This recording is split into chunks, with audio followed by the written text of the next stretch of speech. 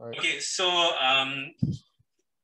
for my fellow Singaporeans, right, I'm going to try, because what I realized was if I just speak normal Singaporean like this, right, most Caucasians, they know what the fuck I'm talking about. So I'm gonna at least slang a little bit so at least Mark Sargent right here can understand at least what I'm talking about. Most of the time when I speak like Singaporean, right, they just give me the blank stare and yeah. Just so my fellow Singaporeans, in the future, those who are interested, don't think I'm trying to change the way I talk. I'm just trying to make it a very connected conversation. So like I was saying off air, today we have Mark Sargent. I'm just a guy that's looking for information because I'm not sure, Mark, how much you know about Singapore, but it's an oligarchy. They say we have free speech here, but we have, it's tough lah.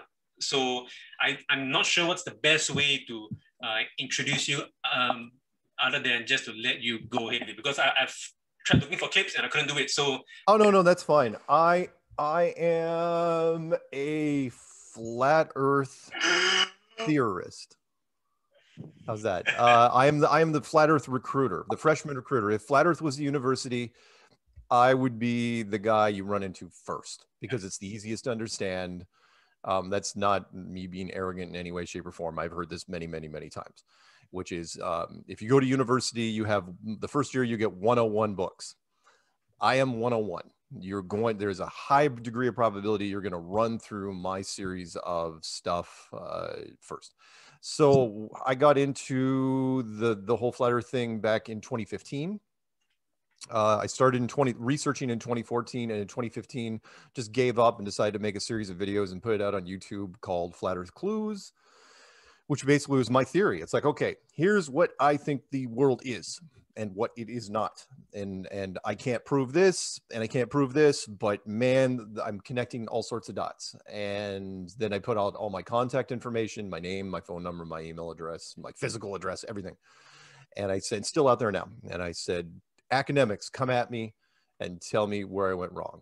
And instead of the academics coming at me, the media came at me and all sorts of people and subject matter experts, and my channel kept growing, and then other channels popped up, and this thing started getting bigger and bigger. Then we had the first conference ever in 500 years in the United States on the subject. And then, I mean, just kept growing to where, I mean, here we are now, 6 years later, and I have done some wonderfully fun things with Flat Earth. So yeah, that's what I do.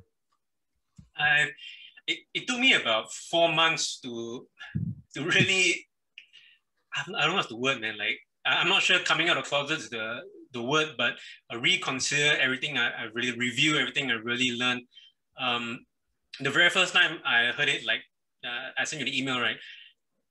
I mean, I've come across a lot of weird shit. I mean, you know, the big names lizard people and child eating. I'm sure that still holds some merit. But when I come across Flat Earth, right, the very first thing I came was like, like, I just close it. Like, these stupid people are just gonna get a fucking life, you know. And then because all the way they presented the evidence, right, the very first one I saw, very vividly remember, was this lady. She went to the pilot's cabin, and she just panned the camera around, and she asked the pilot, "So it's flat," and then the pilot's like, that's it, and then she just ended the video. So I didn't really get a very good perspective on him. So that was the quality of evidence I was getting. So from then on, I formed my opinions around that and just started to build the whole flat Earth thing around it. But the very first one that really hit me in the face, right, was your good friend David Weiss. It's just back-to-back facts, back-to-back, and the one that really got me was the flight path. I'm not sure how anyone can refute that. I'm not sure how anyone can refute seeing too far. I'm definitely sure that the Earth is not as small and round as they say it is.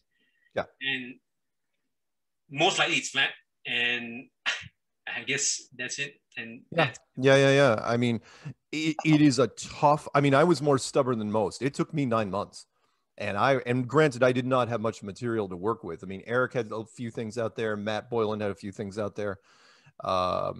J. Henning Caligula from Germany. He had some stuff out there, but it was really, really tough. And again, because you were shown the globe when you were a child, and it stays in the classroom for all of your schooling, even if you don't go to university, it's with you. I mean, that's the amazing reinforcement. And here's the thing that got me was when I clicked on my very first flat Earth video, I was physically embarrassed to click on it. I actually got flushed, and I'm going, okay, wait a minute. I'm in my 40s then. I'm in a house alone with the drapes pulled, and I'm getting embarrassed. Come on, I've been on the internet. I've seen some freaky stuff out there, right? Nothing shocked me. Right? It's like, oh yeah, it's the internet. There's a lot of weird stuff out there, but this did. This I'm going, wait, why am I caught myself? It's like, why am I mean, I actually got a hot flash. I was going, what the hell's wrong with me? And then as I'm getting into it, I was like, oh, right. Because you were taught this so many times. It's an affront. It's an offense to your sensibilities. And so, I mean, and I was stubborn. I'm extremely stubborn. And I just dug in and I hammered on this thing for months and months and months. And then finally I just woke up again, 3 o'clock in the morning, in 2015, and just said, okay, I'm going to go the other way. The scales had tipped. I'm going to go the other way, and I'm going to see how much pushback I get. And it was amazing. The amount of people and the amount of stuff. And again, people, the clues that I made were just connecting the dots. And I didn't even come up with the experiments that people came up with.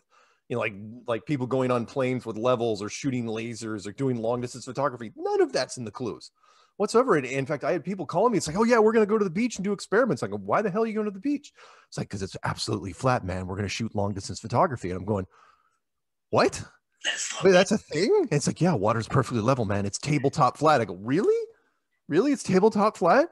And so these videos started pouring in, and people started, I mean, Jaren's channel was building, Globebusters was doing his thing, Patricia, David Weiss, there were so many people. There was like channel. And we were trending so hard that YouTube, we became a binge topic on YouTube. YouTube makes money off of binge topics, and we were promoted for 3 years straight. I mean, promoted, like recommended for you. Oh my God, I've got a video on my channel where this guy actually comes on and he goes, I need to know how I can get things not recommended for me anymore, right? And he goes, like this flat earth thing. I just keep saying, no. It keeps coming back. And he was absolutely right. I mean, people were typing in like tractor maintenance. Here's 4 flat earth videos for you. Potato salad recipes. Here's 3 more flat earth videos for you. It didn't matter. We were just constantly getting recommended for people. And yeah, we just got to the where eventually the United States government got involved, which was just amazing to me. They did a special session where they called 3 topics, right? They were talking about fake news, right? And they're trying to curb it in the United States. And they said, okay, 3 things we're going after: snake oil, which is, anything that cures you, like fake medicine, basically. Okay. Which is known over here as snake oil. Basically cancer kills. Because we've had it forever, basically. We've been selling fake medicine for a long time. False flags, anything that's a false flag attack, a pretend attack on something, and flat earth. Those were the 3 topics they went after. Things. The what? All things. Yeah. And then Google came out and they said, okay, we will ban fake medicine. Oh shit.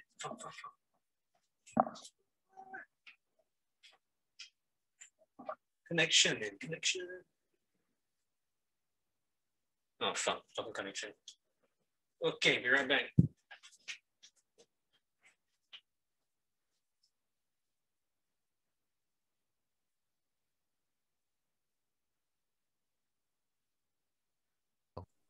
Okay, now you're back. Uh-oh. Yeah, now you're back. Yeah. Okay, so you're saying you snake oil and whatnot, and then they start banning what? Oh yeah, they banned fake medicine, they banned false flags, but they wouldn't ban flat earth. they said they'd recommend us less. And yeah, monetization wise, we were hit hard. I mean, 60 to 70% cut right off the bat, to where we were not recommended much on the right-hand side. Now, they didn't delete us, but they weren't going to recommend us as much. And they really didn't have to. I mean, we had trended so hard that there was nothing left for us to prove other than, you know, the conferences and stuff like that. Anyway, sorry, go ahead.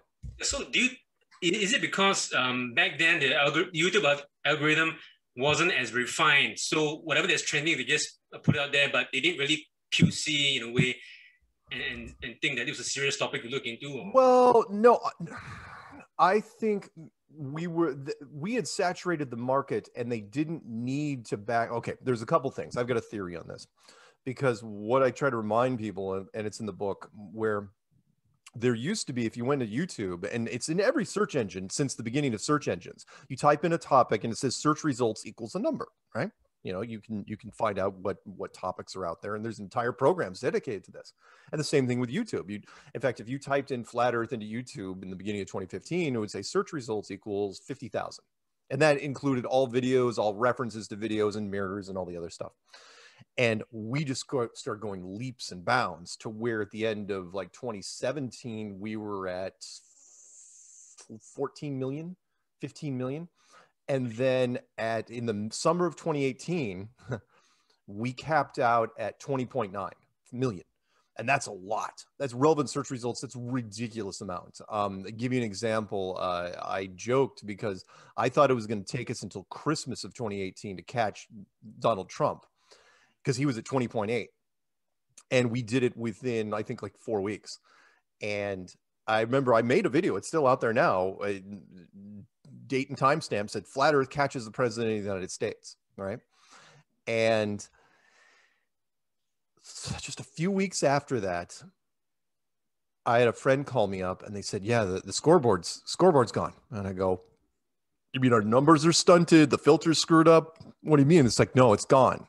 I go, what do you mean? He goes, search results equals, it's not there anymore. And it's still true to this day. You can type any topic into YouTube and search results is gone. No. And so, and some people say, well, you're delusional if you think that flat Earth had something to do with it. I go, the hell, we're delusional. We were the only ones that were paying attention to that number. In fact, there was only, once we got past the president of the United States, there was only a few people ahead of us. You know, people like Katy Perry and Taylor Swift and Justin Bieber, people like that. Those are the only people that were ahead of us, and there were not many. And so we had basically ruffled some feathers. Now, again, why they weren't killing us off outright, I'm still trying to figure that one out. It's almost like they're letting us out there on purpose. They could have stunted us. Let's put it this way. If they wanted to, they could have shut us down early. Yeah. Really early. It doesn't take a genius to figure that out. All you have to do is say, never recommend flat Earth ever on the right-hand side, and never fill in the Google search bar with flat Earth. Never, ever do that. I mean, like if it was to the point where you type in Earth into Google and it would fill in is flat, be the number one thing it would fill in, because there were so many people searching for it. And so, yeah, after that, we were like, our enthusiasm wasn't curbed that much because we were still doing conferences and still doing other media things. But it was an amazing to see it, because you don't see those sort of moves from the other side of the chessboard that quickly and that harshly. And so I was like, all right, cool, wonderful. You know, apparently we're getting somebody's attention. And I totally got it, by the way, you know, because I'm a big nerd, and I understood the nerd meeting. Imagine this at YouTube, right? You're trying to figure out, okay, how can we curb the enthusiasm of these guys, right? What sort of algorithm can we change? Do we like multiply it by 0.7? What sort of sliding scale do we use? And then you have some mucky muck at the end, the head nerd, just come up with something ridiculous. He goes, you know what? Why do we have to have it there at all? What? And like, what? The search results? It's always been there. It's been there ever since we had YouTube.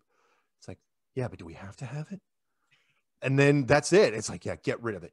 And that was it. And they just killed it. And in fact, I've never seen a news story on it. I've never seen a video on it. Nobody, it's like everyone just completely glossed over, because had they left it and said like search results equals 0 or search results equals nothing, I think a lot of people would have noticed. But once it was not there anymore, people just thought, well, people immediately thought, well, it's got to be somewhere else in the software. It's got to be somewhere. It's got to be in the metric somewhere. And so it's like, oh, maybe it's buried in the personal metric. No, it was gone. It was anyway. I have your answer. So because I have 2 screens, right? I just took your suggestion and I searched very specifically flat Earth, and I think I know why they kind of let you guys build momentum, because the very first thing I fucking got was Flat Earth Society. Oh yeah. Well, here, that was the other thing, by the way, where once we got up to a certain point, I mean, just about, I challenge most people now, because it's been a few years, every giant channel in YouTube did a flat Earth video. That's how good it got. I mean, you could type in here, you want to have fun? Type in PewDiePie flat Earth. Show you what comes up.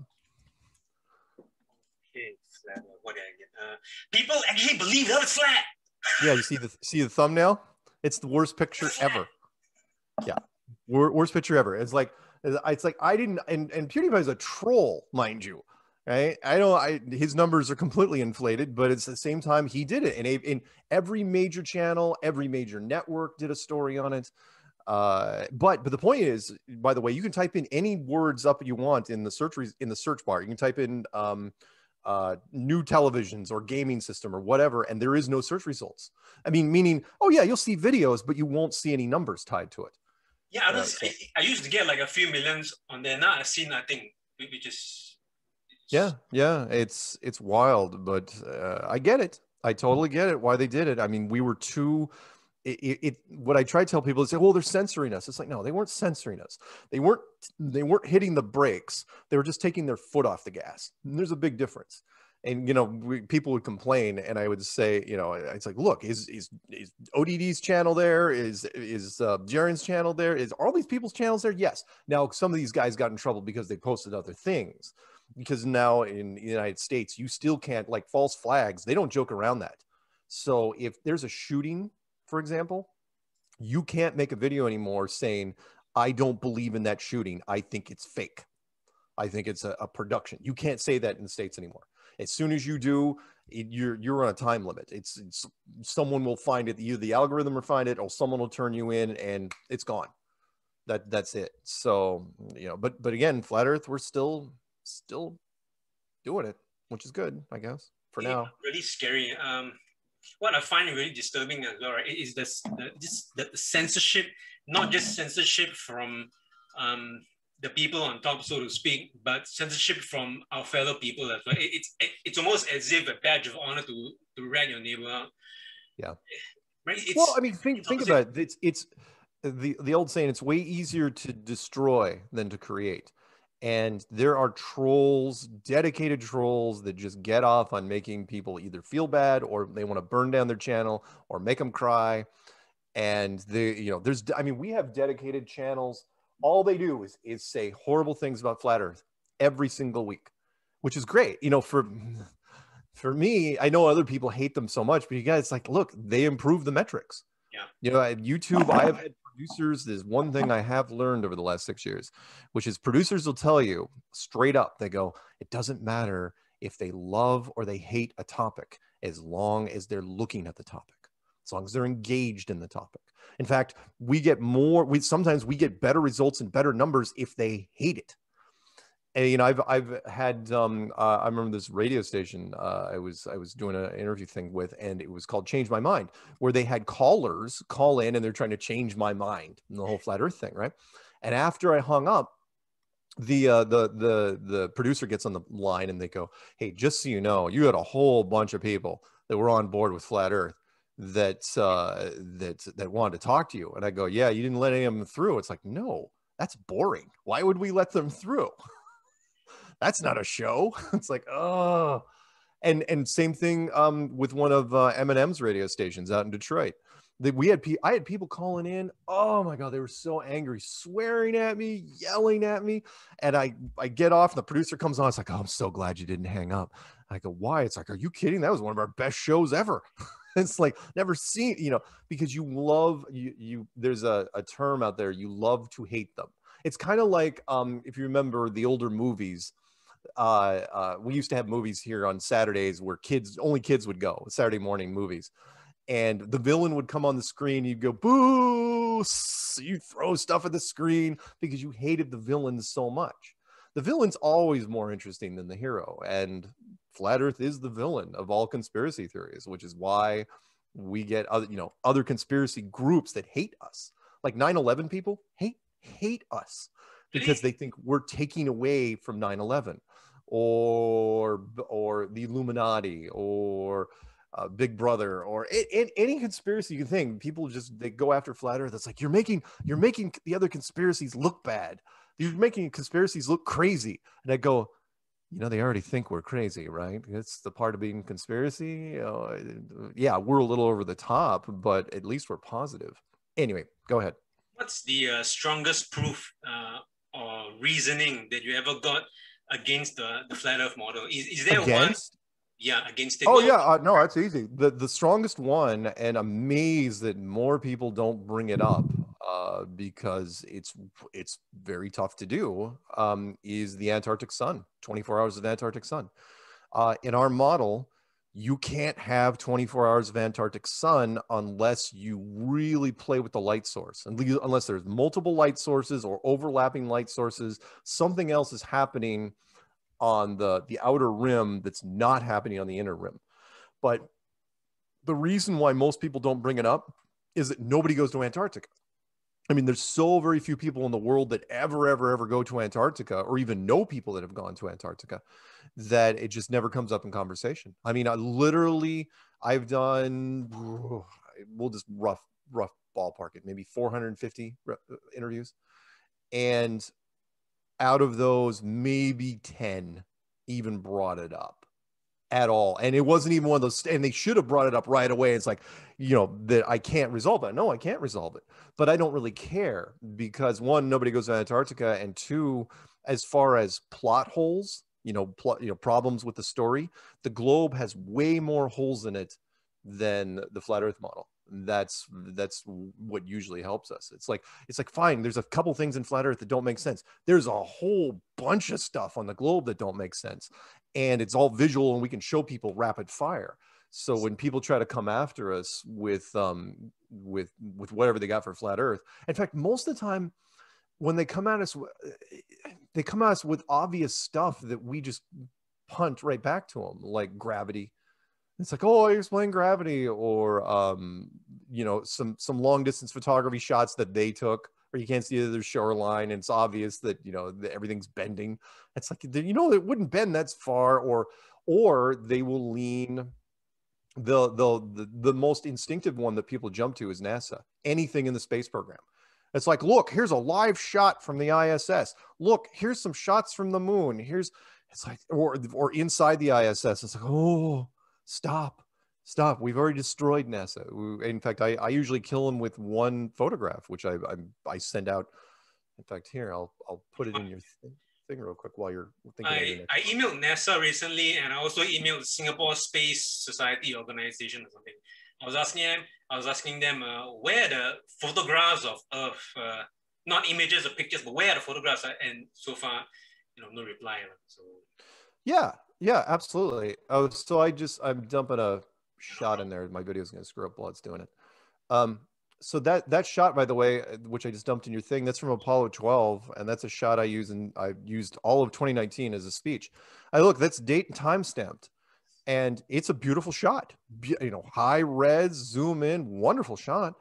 The problem is, the more you stare at it, the worse it gets, because if you know anything about different disciplines of science, the whole thing goes to hell.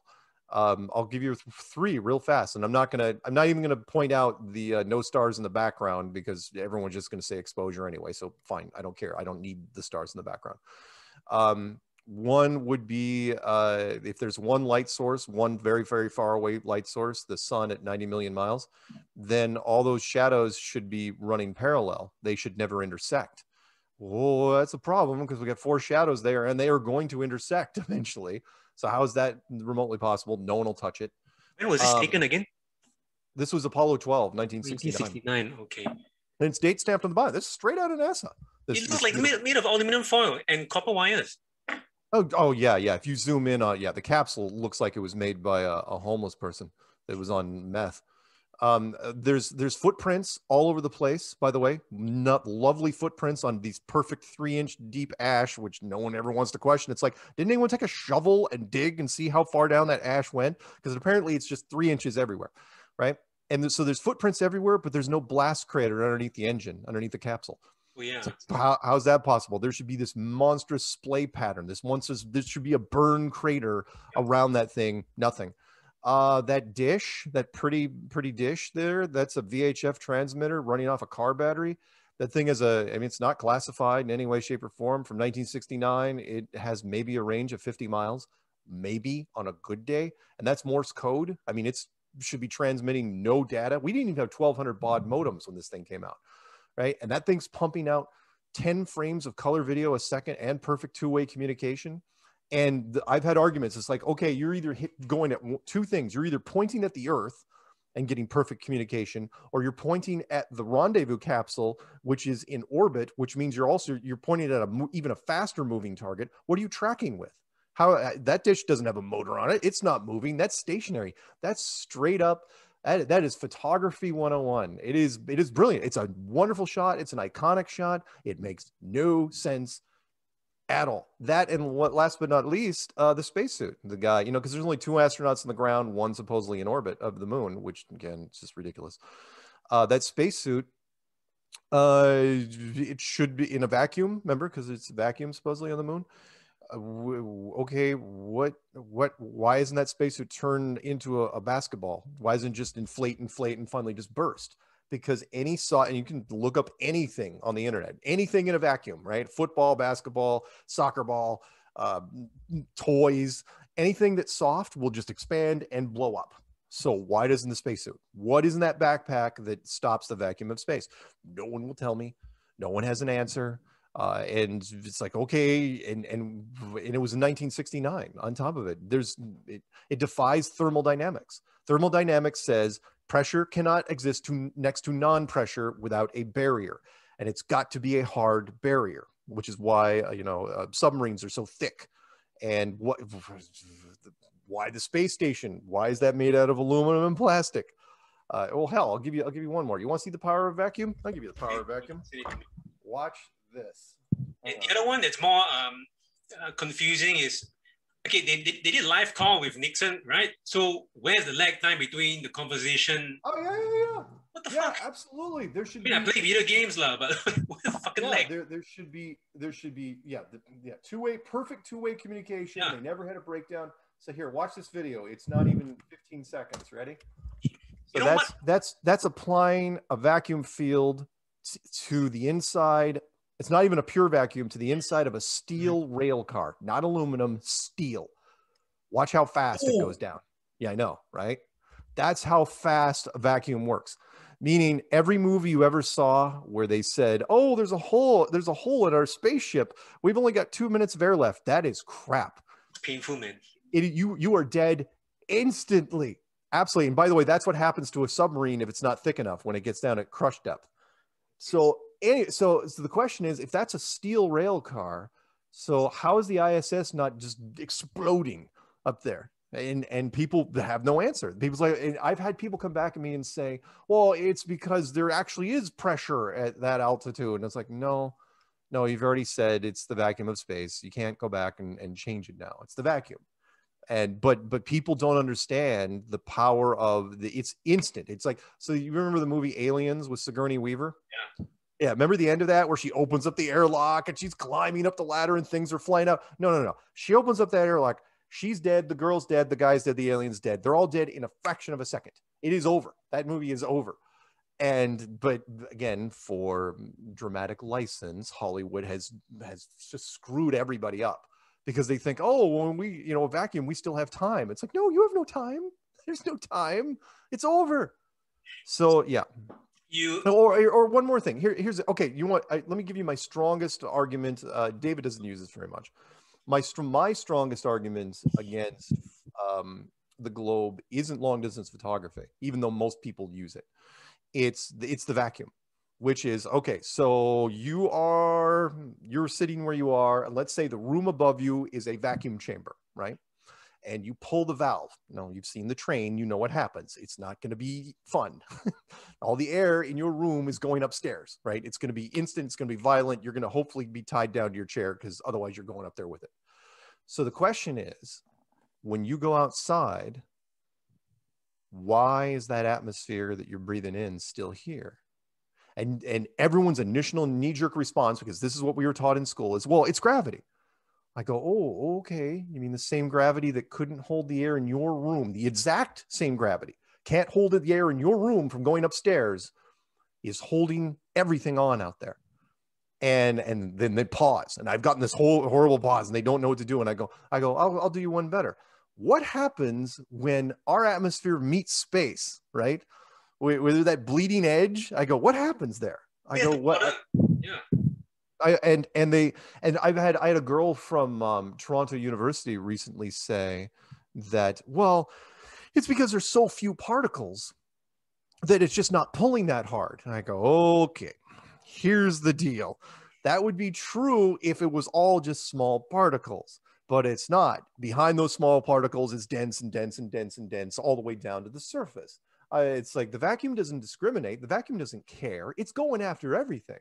And so I came up with a cool little analogy. Think of a cardboard box with a little piece of tape on the bottom. You fill it with packing popcorn, you pick it up. Everything's fine. Packing popcorn, box, really great. Put the box back down, put a couple of pieces of paper on top of the packing popcorn, put bricks on it. Now try to pick up that box. What happens? The bricks just push right through the packing popcorn and pile at the bottom. That's the atmosphere in space. The vacuum of space is not going to just pick up the little particles. It's going after everything all the way to the freaking ground. Anything that isn't nailed down, it's going to grab. And it's like, what's the point? Well, my point is, why doesn't it? And people just keep, well, it's gravity. I go, yeah, you remember your room, how you died in your room because you suffocated because you popped the valve? Remember that? Yeah. And people get mad. Hey, look, that's just the way it is. I go, and they go, there can't be any other explanation. I go, unless it's a pressurized system, unless you're living in a big box, big building, atmospheric pressure, pressurized system. And I mean, I come back and I say, look, I didn't write the law of thermodynamics. You did. It was you guys that came up with the law of thermodynamics. Now you want to just break it? I say, no, it doesn't apply for this. It's like, come on. This one I saw recently was the one that you did with the university students. I think you were referring to that just now, where a few of them built, right? What? You did an interview with some girl and some guy. I think both of them were PhD students. Toronto. They were brand new PhD students. She was astrophysics. That was quite reasonable. And very he calm. Was fluid dynamics. Yeah. And by the way, two of them. There were supposed to be four of them, and two of them couldn't even do it. Two of them was like, no, not going to do it because it was so. It offended them so much they could not bring themselves to sit down because they just you gotta remember, I feel bad in some ways because you got to remember at that point they had spent 100,000 US at least on their education, years. I mean, you're and what I'm going to come back and say, you're asking them to throw that away voluntarily. They have no choice but to fight against me. They have no choice, and I feel bad because I don't really like talking to people that young. When it comes to that, because the only thing they know is textbooks. That's it. They've just been living and breathing textbooks. They were giving me answers straight off of tests. I mean, I could hear it. And it was like, oh, you guys are killing me. I was listening to all the rebuttals, right? And everything felt like they were just reading off something that they're memorizing and just reading off what they were taught, not something experiential. So yeah, exactly. And again, I didn't expect any different. I know the audience, some of the people that were listening, they wanted me to come at them, and really dig in. It's like, come on, they're just, they're kids. Destroying them. I can't yell at them. They just finished school.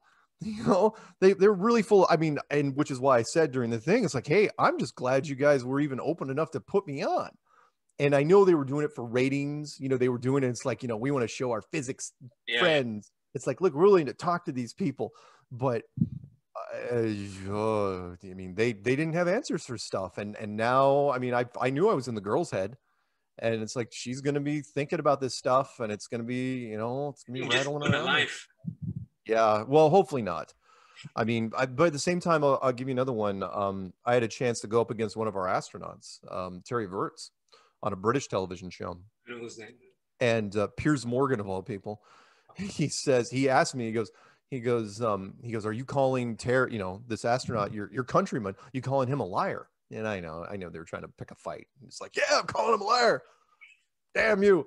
No, I said, no, not at all. I go, you got to remember though, he's a colonel, a full bird colonel in the United States military. You know, he's an Air Force colonel. He's a soldier. What do you think he's going to say? He's not going to say, yeah, it's flat. Yeah, he's not going to say that.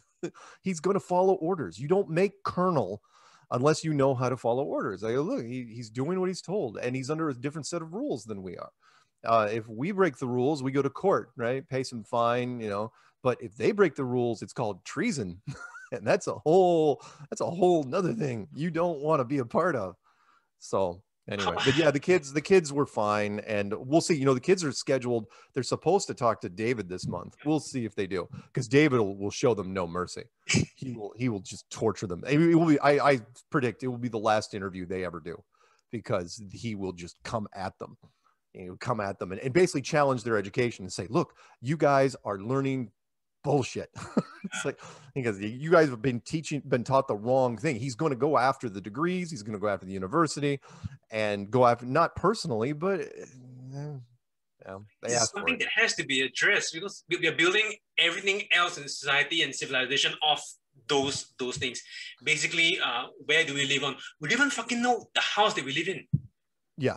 Well, okay. There was a wonderful quote by Nikola Tesla. And because he knew what was going on in the world of science.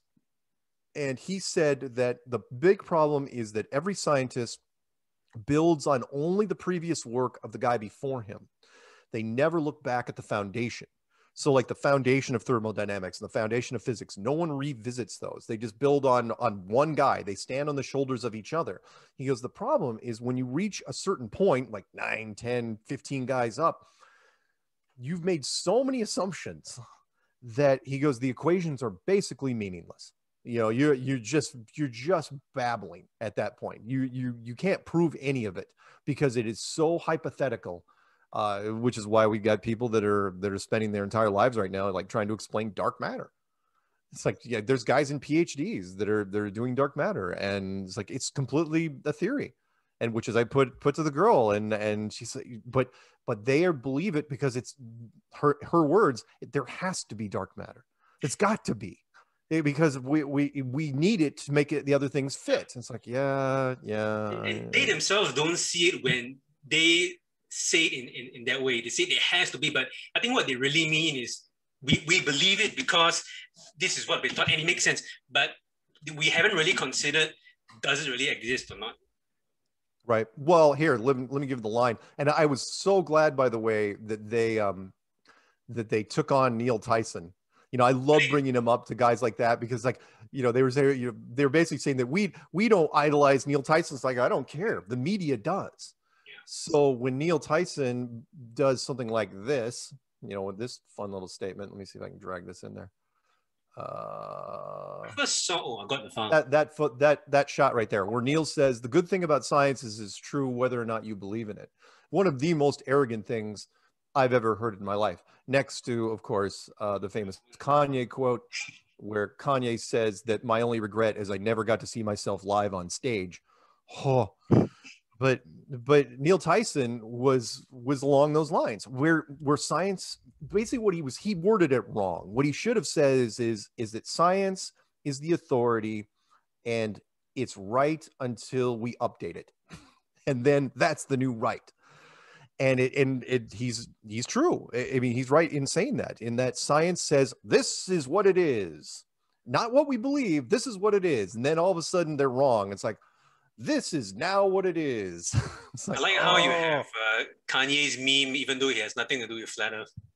oh yeah, no, I put that in a thing. I put that in a speech I did in 2019 because it's true. I mean, it is that arrogant. You know, Kanye is very arrogant, but how much different is Neil's? I mean, Neil's saying is science doesn't matter if you believe in it. Science is true. It's like, Yeah. yeah, that's not right. Which is why I bring up the famous fish.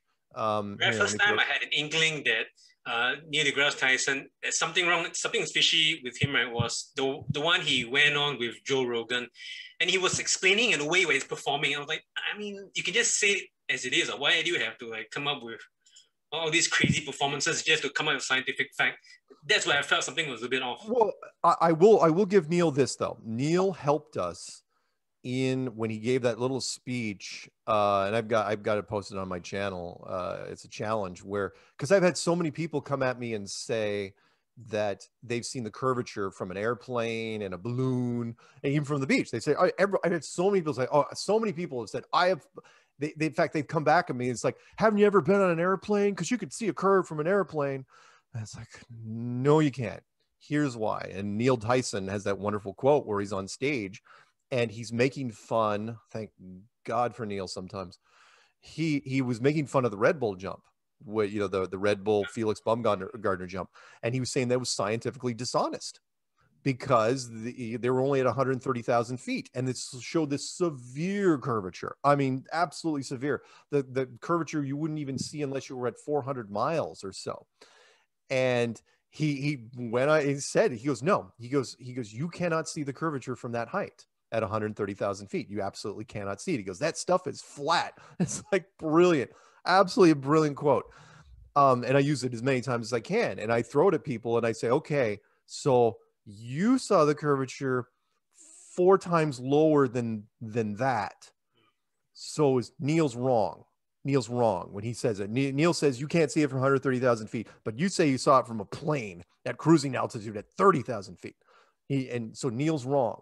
And most people will back down. They'll just be like, well, you're stupid. And they'll walk away. Or they will come back. I've had some people, it's like, well, Neil could be wrong. It's like, really? Because he's the most famous scientist in the world right now. So, and unless you're going to challenge that and say that you've got something up on him, I don't think you should be saying that. And which is, I throw it at people all the time.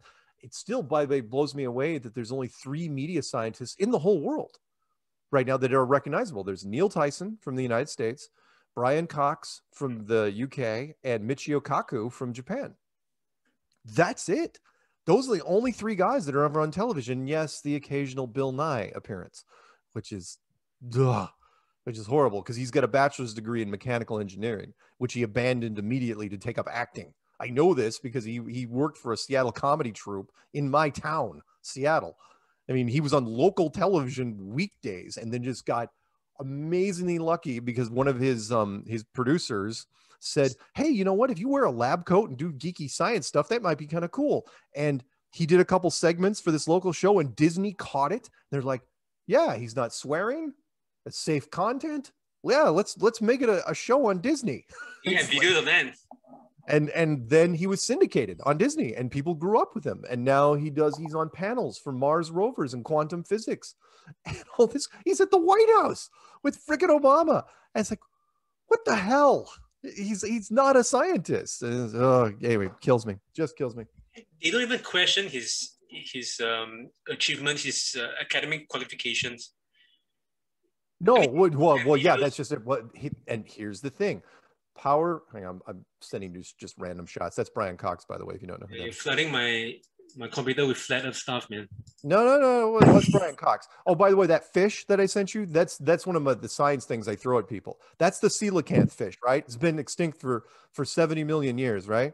70 million years, right? Yeah, I don't really get the fish thing. Like, is it what's supposed to prove? And yeah, well, it's not dead. It's not even remotely extinct. It's live. That's a National Geographic scuba person swimming around with it right there. Not that long ago. It was found in 1938 by the British Navy. So they were really, really wrong. And it's like, what's your point? My point is every scientist in the world would have bet the freaking farm that fish was extinct. It's like, well, we got the fossil records, we got the carbon dating. It's obviously extinct. And it's like, no, it's not. Here it is. And then they had to backtrack on that, and they had to make up stuff. And it's like, oh, it's in an evolutionary state of stasis, and it's a living fossil. It's like they were just making up stuff at that point. So yeah, science is my alternative to Neil Tyson is that science is right until it's not. Meaning, they're right, because they until they're proven wrong, they're just going to stand their ground and say that they're right. Especially with animals, by the way.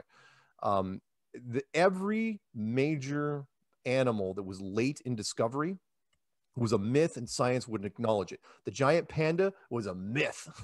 It's like, doesn't exist. The giant anaconda, total myth, doesn't exist. The giant squid, which we still have never caught one of the big ones because you just can't catch it. Our best subs can't catch these damn things, right? I saw pictures of the giant squids. The what? I thought I saw several pictures of giant squids and. Oh yeah, well, they found luckily they've got a predator, the sperm whales. So they found the beaks of these damn things when we were whale hunting. We open up the stomachs of the sperm whales, we find these beaks, and it's like, holy smokes, what the hell, sort of. And they extrapolated from that, so they know they exist, even though but until they found the sperm whale stuff, nope, total myth. Huh. So yeah, say like right now, like the lot. So okay, here's my argument, right? So the fish, right, extinct for 70 million years, but no, it's swimming around Madagascar and Africa. It's all over the place, right? So my argument is this: when people say the Loch Ness monster is a total myth, right? It's a total myth. I go, you mean a dinosaur swimming around in a lake somewhere in the UK? That's a myth. Why? Well, because it's obviously been extinct for at least 100 million years. I go, yeah, that fish right there. Yeah, you said that about the fish. So is it possible there could be a plesiosaur swimming around Loch Ness? Possibly. But until we catch one, you're going to treat it like the damn fish. And you bet. I mean, because they don't want to find it. Trust me on this one. Because if they find it, they have to re-look. Because remember, that fish, even though it's from the dinosaur era, if you actually catch a plesiosaur, Loch Ness monster type thing, you'd be like, okay, how the hell have these things been swimming around for the last 100 million years? What is the carbon dating system? Is our world dating system completely off? Very, very possible. Anyway, sorry, I ramble. Please stop me. Yeah, I just want to chime in that here in Singapore, we have conscription, right? And there's a very famous saying that goes something like, you say what was it? You say I assume, who confirm? Yeah. I mean, the line from the Truman Show is very, very, very, very accurate, which is people believe the world that is presented to them. Why wouldn't they? We don't like to think that we are being lied to. We don't, especially as kids. We believe what parents tell us. We believe what authority tells us. I mean, I was one of the prime examples of that, where I didn't believe that the authority would even lie. I was really naive growing up. And then I saw in 1992, I believe, JFK in the theater, the movie from Oliver Stone. And it's like, holy smokes, that was a big eye opener for me, because that was before the internet. And it's like, wait, people in the government lie about things? I honestly didn't know. I mean, it's like, why would they? They've got a moral obligation to the general public. And it's like, wait, they could lie about this. What else could they lie about? And then I, started going down, luckily for me, the internet was fairly new. So there was only certain rabbit holes, but we had 9/11 and other stuff that was going on. But yeah, it's people believe, in fact, over here in the States, we still, to this day, the problem is that the news, for the most part, is mostly true. Meaning the news will tell you about a crash on the freeway. They'll tell you if a tornado is coming to your state, and they'll tell you who won the Oscars at the last Academy Awards, right? That's all true, right? The narration is questionable. Well, yeah, but if they start slipping in other stuff, how do you know? How do you don't question the other things? And so we have at least half of our country believes that whatever is on the news is absolutely accurate. And so then when people come at me, and especially it's fun nowadays because they'll say there's no such thing as fake news. I go, oh, okay, no such thing as fake news, right? Um, all right, resolve these two sentences. Everything on CNN is absolutely true, and everything on Fox News is absolutely true. See, depending on what side, whether you're, red team or blue team over here, you can't do both of those. You can't, because you swear that the other guy's lying. So yeah, I mean, look, we all know that there are conspiracies and lies in just about every aspect of our lives. Business and politics and sports and entertainment, and yeah, even science and journalism, even all these things. The difference is between you, for example, and people that are walking around the street is people walking on the street have a very small room to work with. Their comfort zone is very small. They don't like to look at any unless it's media sanctioned, and that's straight out of 1984. Unless the media endorses it, and media won't even use the word conspiracy. They'll use the word scandal, unless somebody dies, and then it's a tragedy.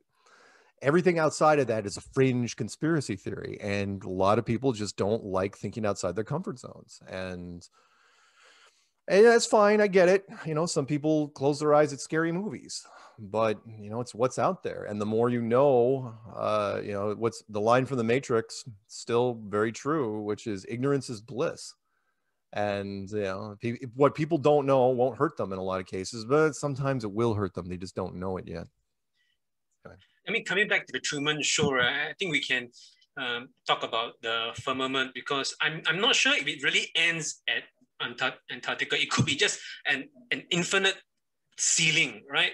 Oh, sure. Possible? Sure. Oh, no. I mean, it could go on for a long, long ways. Oh, yeah, absolutely. There's tons of maps out there, and I'm not going to discount that. The only thing I tell people is like, oh, yeah, there could be other lands out there. We don't have access to them right now. I do believe the barrier is there. And truth can be told, come on, wouldn't you put a barrier in if you start? People say, okay, in movies have talked about this, science fiction novels and movies have talked about this forever, which is, okay, are human beings a box of kittens that should be protected? Are we a box of scorpions that should never, ever be let out ever? And come on, even our early science fiction movies, like The Day the Earth Stood Still, the first one, that was their premise, which was, yeah, you guys are freaking savages. You should never be allowed to leave this world ever. And how have we ever shown them wrong? So do I think there's other worlds out there or other lands? Yeah, you bet I do. I mean, the ships that I think there are remnants of old civilizations that are flying around. I've seen them with night vision binoculars. The only question is, are they trapped in here with us, or can they come and go? Not really sure. I mean, there might be some that can come and go. But the only thing I know for certain is that they can't interact with us on a general public sense. Meaning, people have said, well, why don't they just land in main, the center of a city and come out and say hello, take pictures and shake hands and take some selfies. And the reason is because it would have too much of an impact on people. It would make too much of a lasting impression. And, that's straight out of Star Trek, the Prime Directive. Religions would form immediately. If somebody if a ship landed, like let's say in Singapore, right?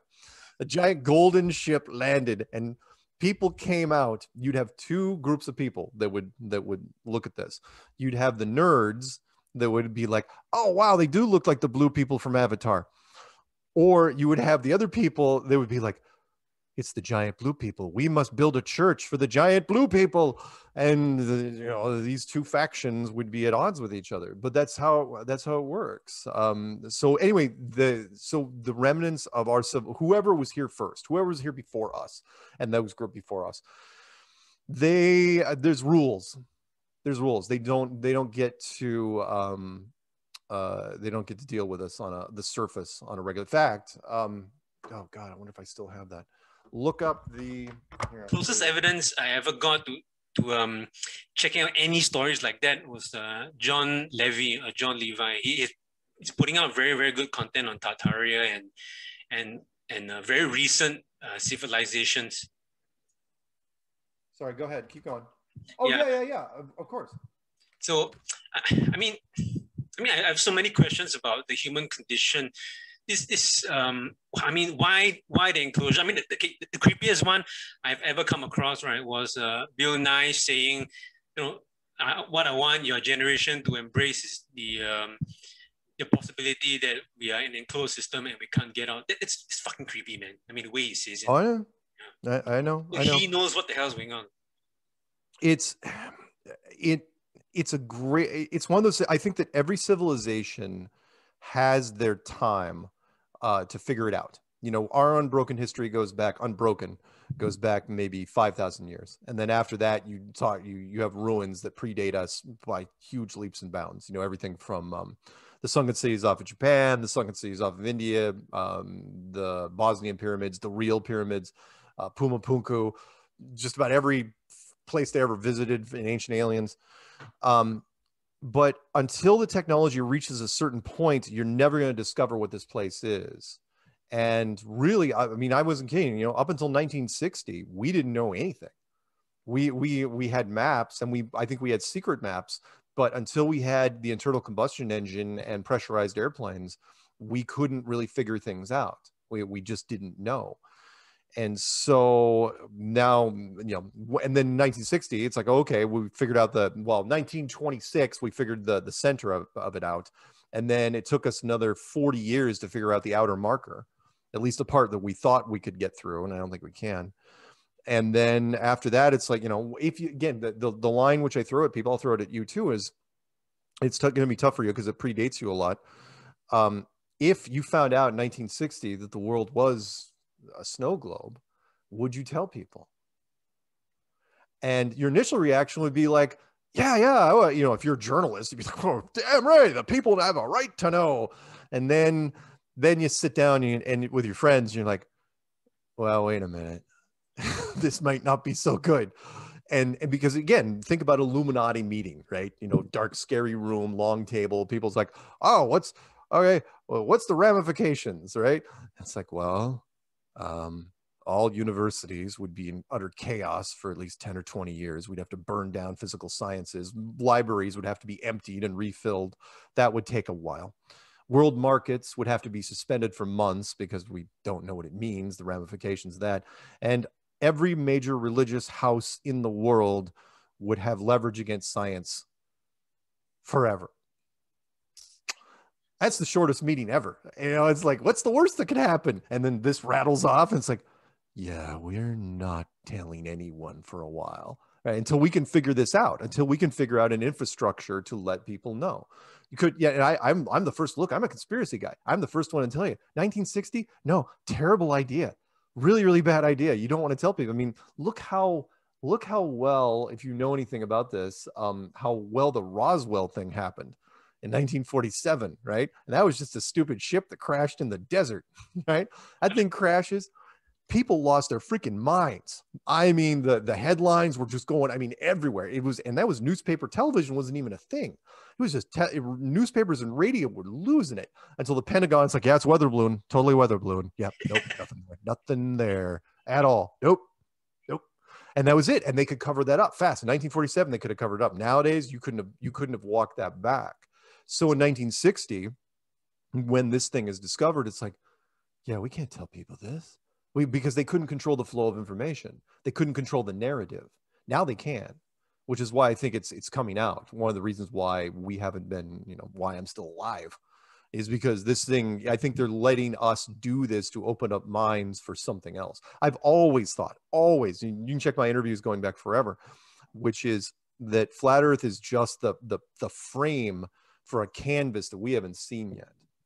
There's something else coming. And maybe that's another civilization. Maybe it's the existence of, of everything. Who knows what the hell it is? But I think that flat Earth is one of those polarizing ideas that opens minds up to everything else. Don't forget that anyone that gets into flat Earth, one of the side effects is that you revisit every other conspiracy that you were curious about. Everybody does. I mean, once they get into flat Earth, it's like, yeah, maybe I should look up that 9/11 stuff again. Maybe I should look up Pearl Harbor, every major American war, or I don't know, everything.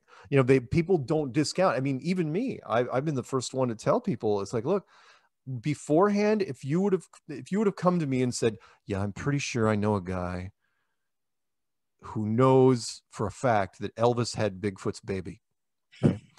And I'd be like, no, 6 years ago, I'd be like, get the hell out of here, right?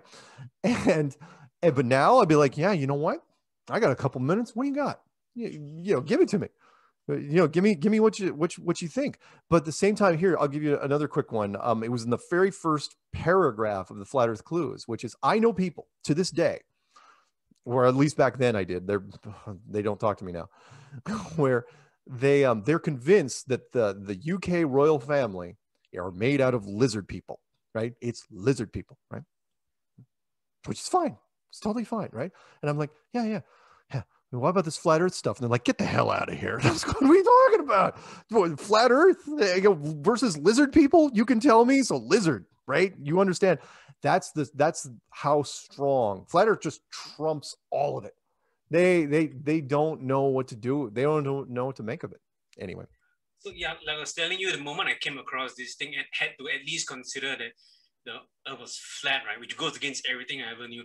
Everything, I mean, all other conspiracies just fall. I mean, they don't seem as important anymore. And I just got to look at this thing like, I mean, it just flies on the face of everything. That everything else has to be considered, but yet they're not as important as the. Oh yeah. You're absolutely right. I mean, I've had other people interview people who have said, "Hey, can we talk about other conspiracies?" Going, well, I'll talk about it, but they're way down the list now. I mean, I used to be a big 9/11 guy, right? Not anymore. And it's like, yeah, 9/11, whatever. It's like, false flags. Like, I go, because it's so physically small. I go, don't forget that the whole flat Earth model is a giant umbrella to which everything else is underneath it, literally underneath it. And so it's like, you want to talk about a school shooting as a conspiracy? It's like, it's just, I'm not trying to belittle death. It's like, yeah, the body count there, that's nothing to compare what we're talking about. We're talking about trillions of adjusted dollars and a scope of different organizations that are involved, and the secrecy. I mean, the fact that you could spend the money and lock down an entire continent. Now, granted, it's snowy and no one wants to go there anyway. But the fact that you could lock down a continent, that's like locking down Africa. It's like, yeah, no one should ever go to Africa. I was like, why not? Yeah, we're not going to talk about it. It's like, what? What? Either. I mean, it's huge. It's such a cool, and the reason I think the reason why we haven't been shut down, one of the big reasons is it's got a positive aspect to it. Meaning it's got a message of hope. You're not an accident flying through space. You've got a purpose.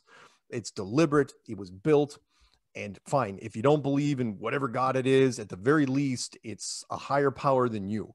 It may not be God, but it's one step closer to having God's phone number than you are. I mean, it's at least that far. And which is why we have a lot of women in the community. I mean, the conspiracy world is dominated by men. It's usually 85 to 90% men, generally. Flat Earth, it's barely even 70% men. Really? I mean, every meetup, every conference, there are husbands and wives that go, there are single women that go. I mean, because there's no sinister aspect to it. Meaning, with other conspiracies, I don't care what you're talking about, 9/11 or Sandy Hook or Boston bombing or Pearl Harbor, or whatever it is.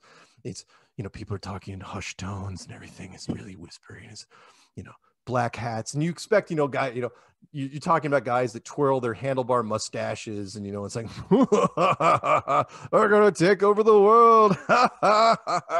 No, flat Earth is very innocent compared to that. I mean, because the big thing is, it's one of the few conspiracies that we didn't build. We had nothing to do with it.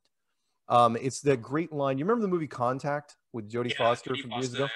Such a great line in that, where she asked them, did you make this transport system? And matter of fact, they said, we didn't build it. We don't know who did. It's like, it was just here when we got here. That's what we're running into. It's not that the U.S. government built this, and it had nothing to do with this. They just figured it out in 1960, and they were just trying to keep it a secret from everybody else. It's like finding some monolith in the desert.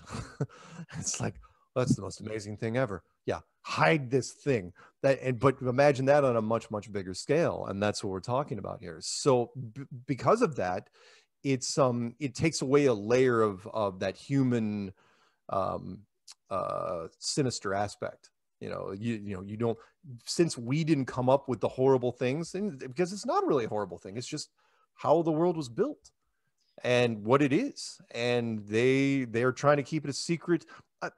Part of me thinks they're trying to keep it a secret. People say, well, they have to gain, right? I've heard that many times. Like, what would the Illuminati, we'll just say it's the Illuminati, right? Who cares? I don't care what name you want. But if it's, what would the Illuminati have to gain from it? It's not what they have to gain, it's what they have to lose. Like, you remember, by 1960, everything had already been built, right? The civilization had pretty much been built. We had skyscrapers, we had jet airplanes, we had television, the internet was, slowly but surely getting ramped up. It's really, life had, we still had cars. Civilization had already been established. So do you want to risk that? No, they're not going to risk that. I mean, it's like, whoa, we could, if there's even a 5% chance that people are going to run through the street with torches and pitchforks and just burn it all down, they're not going to take that chance. So they're just going to say, yeah, we're just going to keep this a secret. As little people as know as possible. Let's just lock this baby down. And under the guise of national security, it's only money, it's only time. And we're lucky because it's a cold, miserable place out there. So no one's going out there anyway. It'll be fine. It'll work. I mean, how long? I mean, okay, this whole thing, right, reminds me of back then when I was employed by a certain company, and just to get sales, right, they would do fucking anything. They just lie and say, oh no, you gotta trade with us, you have to do this, just to sell. But how long? Okay, but what I noticed, right, was what's strange, right? It's after a few. I mean, I do personal trading, or at least I'm still am a little bit anyway. So after a certain number of sessions, right, you should be able to see results. And there were so many of them, right, who do not see results. And it's just strange to me how they themselves, I mean, I can obviously see that they don't see results. So after 1-2 years, right, they don't even come up with their own question saying something like, okay, so where are we now? I mean, I'm not seeing much difference. And then the sales guy, he'll say something, oh no, it's because of this, because it's the same exact fucking thing. Right? I mean, how long can this lie go on for? Okay, if they don't come clean now, at least, right? They just come up with another lie, it just keep going, exacerbating, go on forever. I mean, how can people not see that? I don't see how. People don't like to believe in lies, and when it comes to like this one, that was, by the way, one of the big tells for me, which was this world is based on greed and money and power. We lie about everything, especially, by the way, in the States. Americans, I'm still to this day stunned that in the United States, yeah, I get it. Americans went to the moon, right? Rah, rah, wave the flag, we're the greatest. Outside of the United States, why the hell does everyone believe the Americans? And you don't want to know why? Because it was on television. I have heard this so many times. It's like, yeah, the moon was on television. It's got to be true. It's like, what? But yeah, you're absolutely right. I mean, people lie about everything, and they can well, hell, how many? Let me give you a quick long-term lie. You ready? And this one will be great. Lance Armstrong, right? World famous cyclist, right? Did testicular cancer, took freaking roids, PEDs. Just got jacked up, winning title after freaking title, won for 7 years straight, right? Just blowing away the Tour de France, right? Everybody knew he was lying. Everybody knew he was jacked up. They couldn't prove it. And every day, every race on the camera, it's like, yeah, everything's just fine. No, I'm not doping. And he said this every single time. And then finally, one of his dope guys decides he wants to blackmail him, and the whole thing falls apart. And he comes on Lance comes on TV and he goes, yeah, I was lying the entire time. What? And they stripped him of all his titles, and then he runs up writing another book, but he's disgraced. I mean, he can't go anywhere in the cycling world now. But the point is, you can lie and you can keep things a secret for a long time if you can, or if it's possible. It can be done. In the government, definitely possible. Especially with something like this, because you only have to have a very few people know. It's not like that's one of the arguments, because there's so many people that have to know. It's like, no. This is compartmentalization. This is a need to know basis situation, which is why I've referenced Capricorn 1, the movie about the fake Mars mission. which is just brilliant, because people forget in that movie, because there was all these other things going on, that just a handful of guys knew in all of NASA that the Mars mission was fake in that movie. In fact, the only guys that really knew were telemetry guys, the guys that come up with the numbers to say, okay, once it's out of visual range, here are its coordinates. Well, you can say anything you want, right? Because it's out of visual range. You can say, oh, yeah, it's over here. Is it? Yeah, yeah. Well, how do I know? Well, my computer said so. It's like, uh-huh. And the whole premise, there was a scary part in the movie where a junior telemetry guy ran his own program, and he took it to the supervisor, and he goes, yeah, these numbers don't make any damn sense. He goes, and the second he was in a bar with a reporter, and he's going, yeah, he was just rattling through his head. He goes, it doesn't make any sense. Why would the transmission for the Mars lander be only 70 miles away? Right? Because it was being beamed from an Air Force base right off in the desert. And the second he said that, his friend who went to the bar to get a drink, he comes back to the pool table. That guy's gone. You never see him again. There's a line in a movie. It's like the government, when they decide to keep a secret, like they'll lock you in a room and they'll throw away the room. Right? You don't see anything ever again. So anyway, sorry. I think it's an open secret. Like, I think the best way, right, would be to relate to the Lance Armstrong thing, because, okay, I think he once said something like it's an open secret, because it is true exactly in this whole fitness industry. Like for me, I mean, when you're in the industry, when you're in the soup, right, you find others who are doing the same thing. So what's going on now, right, is that everyone, 80-90% of the people posting jacked up, shredded pictures, right? Most of them on steroids, and they don't say anything, and they're selling that image. So, and it's almost as if it's an open secret, but if we don't say it, those clients, those people who are not in the soup, want to employ and list their services. If they don't say they're on steroids, they don't know, and it's okay. It's an open secret to do. Oh yeah. In the US, by the way, we have three major sports. We have American football, we have basketball, and we have baseball. American football, let's go back to the first one. Basketball, you can't use steroids because it gives you too much muscle mass and you can't jump as high. Depends on the steroids. Steroids don't do anything for basketball players. In fact, they hurt them. They can't run as fast. They're just really strong, but it's like the basketball is about speed and being light. Baseball, guys tried to do it, and they were jacking the balls, just cranking the balls out of the park.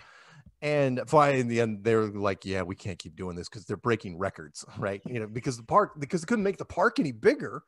So I was like, yeah, this home run shit, yeah, we got to get rid of that. So they were coming down on people, and then so it's out of baseball. But in football, there was nothing they could do. They, in fact, because because it started in college, and once it got into the pros, so what we did was, like you said, we just don't talk about it. It's like all the linemen. Every lineman, you're not even worth your Monsters, anything, man. unless you're over 300 pounds. Yeah. Right. But they don't talk about it. Back in the day, not that long ago, they used to list the names and weights of the players, and it's like, oh yeah, but not anymore. They don't. Once they realize that these guys just keep getting bigger and bigger and bigger and bigger. And so, yeah, every once in a while, kind of like the obligatory drug bust, with cocaine, like get a ship here, get a plane there. It's like, oh yeah, they'll nail a linebacker here. Everyone's like, oh, he's on performance drugs. He's out for 3 weeks. Or it's like, no, they're all on them.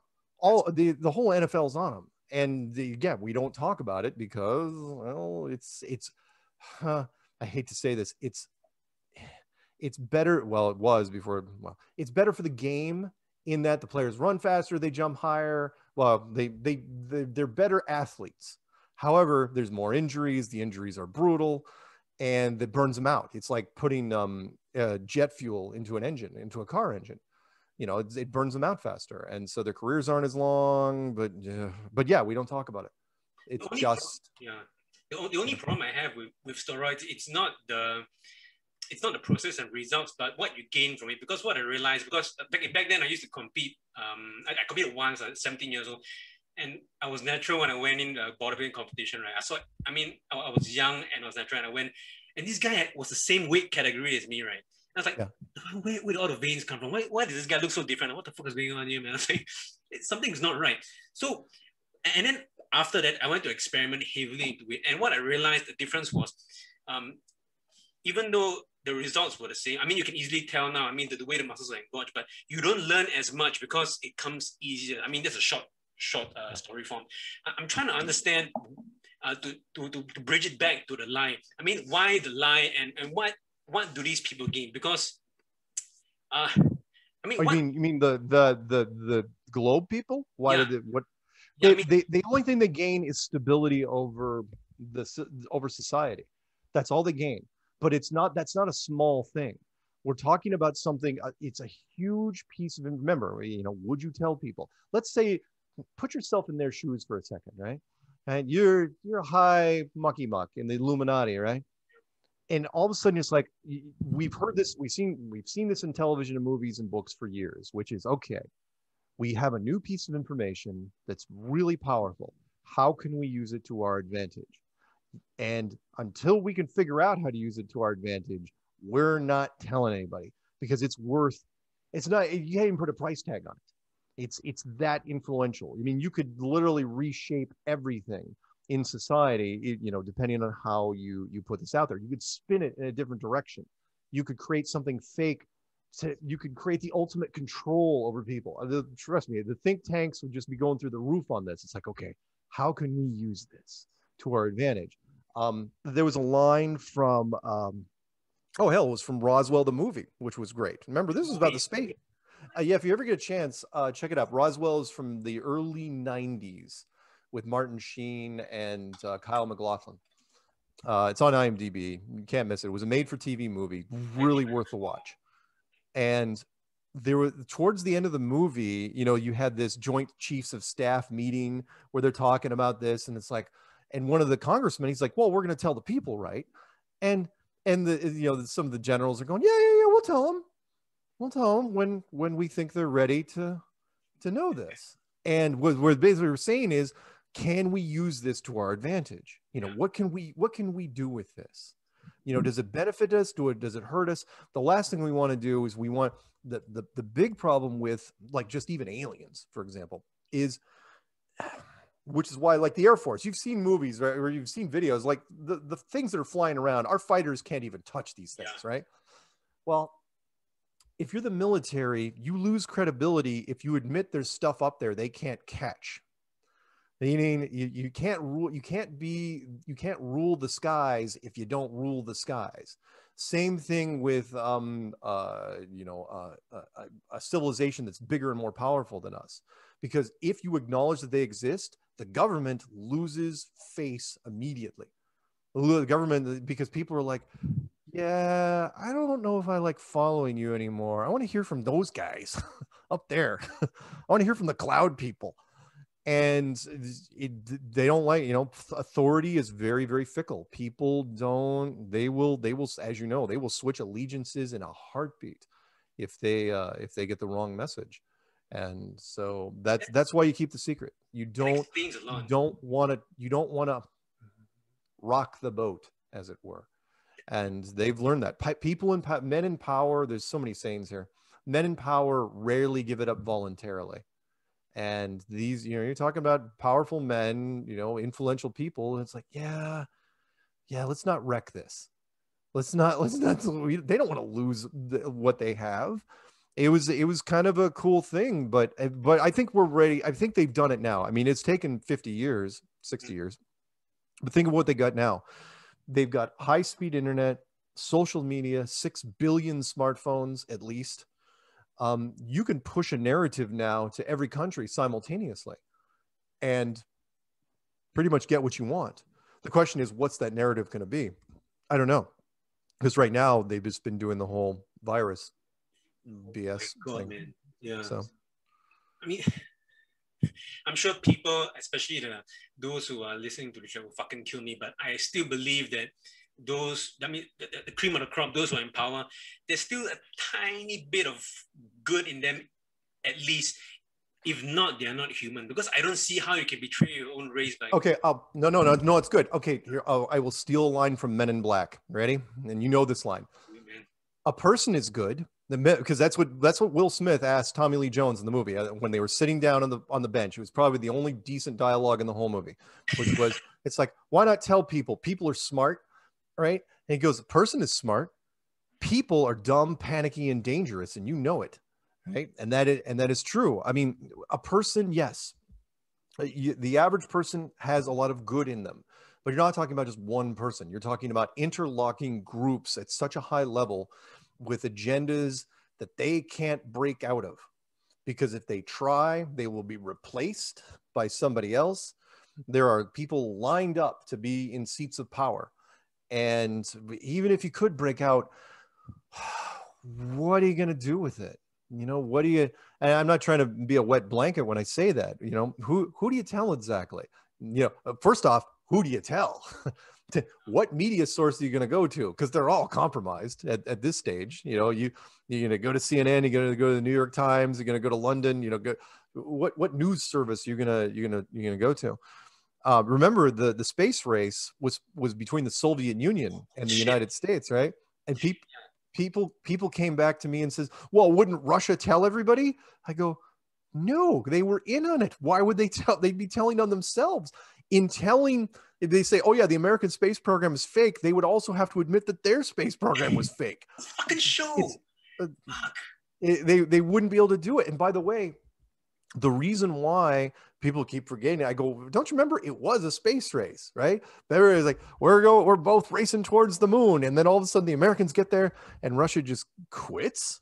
They just stop. It's like, and just shut it all down. No one, that's not how it would have gone. You know full well, it would have been, they put 4 people, we put 6. They put a small base, we put a bigger base. And then Time Magazine runs its story and says the Cold War has now reached the moon. That's how it would have gone.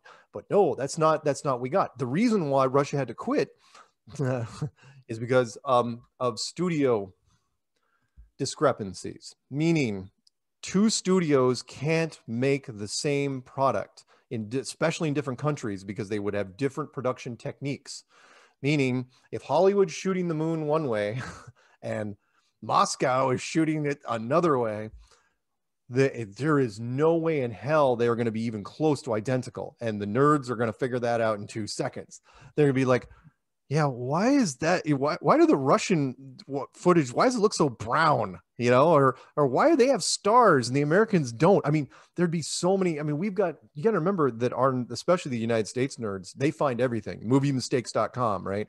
And all these, if a coffee cup moves from here to here in a scene and nobody does it, they'll be like, oh yeah, at this timestamp, no, the coffee cup, and it happens in movies, because the reason why is movies are shot out of sequence.